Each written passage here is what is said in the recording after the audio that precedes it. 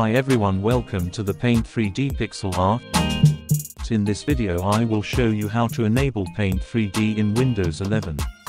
So this is easy to get it from Microsoft Store. First your system needs to connect internet, then go Microsoft Store.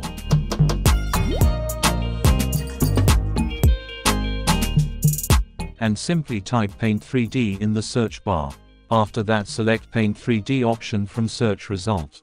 Then you will see blue button which we have to select start installing Paint 3D app.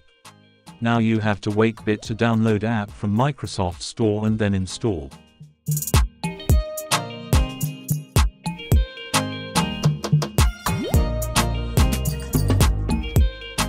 After installing simply press launch button. You just enabled Paint 3D in Windows 11. The app itself really cool for everyone. Now you can enjoy Paint 3D as much as you want. As usual, for more Paint 3D tutorial make sure subscribe to our channel. Thank you.